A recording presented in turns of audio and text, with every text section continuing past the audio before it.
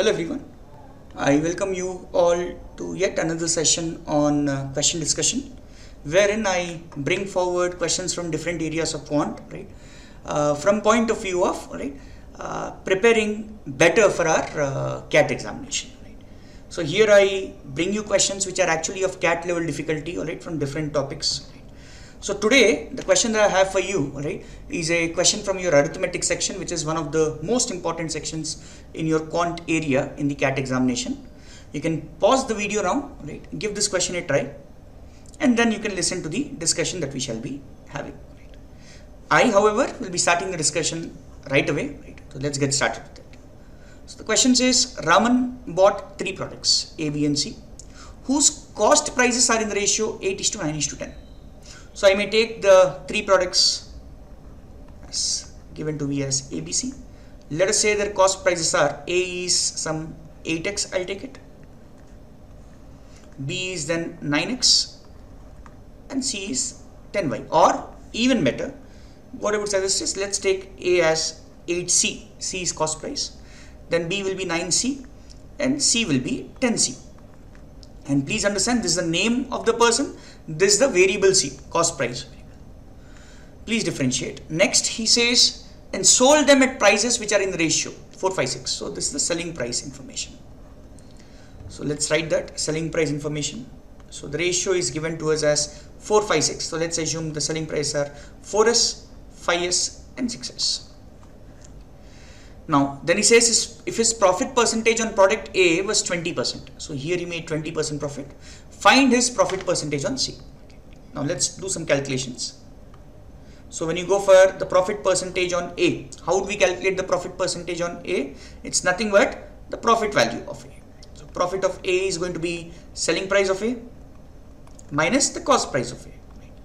So this is a profit and this is given to be 20%. Now please note, in your profit and loss, right, profit percentage is invariably calculated on the cost price always, unless otherwise specified. We always calculate in our exams, right, on the cost price, the profit percentage, the loss percentage. Similarly, I'm just going one step further. In the same area, you have concept of discounts also. Discount percentage is always calculated on marked price, never on selling price or the cost price. Right? It's generally on marked price, right, unless otherwise mentioned again. Right? So here the profit is 20%, he says. So 20% of what? 20% of cost price of A, which is 8C.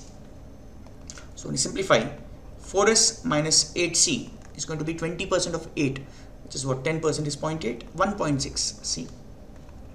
So 4S will be equal to 8C plus 1.6C is 9.6C. So S upon C, the ratio of the variables, we get it as 9.6 by 4, which is nothing but 96 by 40, we may write. When you simplify it further, it's 12 by 5. So for the sake of simplification here, let us simply put S as 12K. If you want a variable, you may take it, otherwise you can skip that. That's not needed because the question is profit percentage. Percentage is a relative value, so the exact values don't matter. So I would do that. I won't put any K. I'll simply take SS12, CS5. So when I take SS12 and CS5, let us see what happens on C, on the C side. So can I say cost price of C after this is 10 into C, which is 10 into 5 is 50 units. Selling price of C is going to be 6S, 6 into 12, which is going to be 72 units, rupees or whatever. So clearly once you know selling price and cost price, we can calculate the profit percentage of C as the profit, which is 22, on cost price, which is 50, into 100. So when you simplify this, you should get your answer as 44%. Alright. So 44%, which is option choice C, is going to be our correct answer. So say question from your profit and loss from your arithmetic section. Right? Not so difficult, right? But such questions do come up in CAT. Right? So don't be surprised and don't be under the misconception that CAT only asks you difficult questions. It does ask you difficult, but again there would be some mostly moderate questions and few easy questions also. I hope you followed this. So on that note, we have come to the end of the video, so let me stop it here. But before I end the video, I would like to just urge you all to subscribe the channel, right? Keep following the content that we post here on regular basis, right? And please interact, right? If you have a doubt, if you have an opinion, please do share in the comments box, right? Which we would certainly look at, right? If there's a doubt, either me or one of our team members will get back to you, right? In the same comment form, right?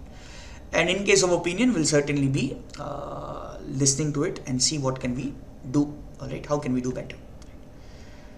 On that note, let me end the video here. Thank you and all the very best.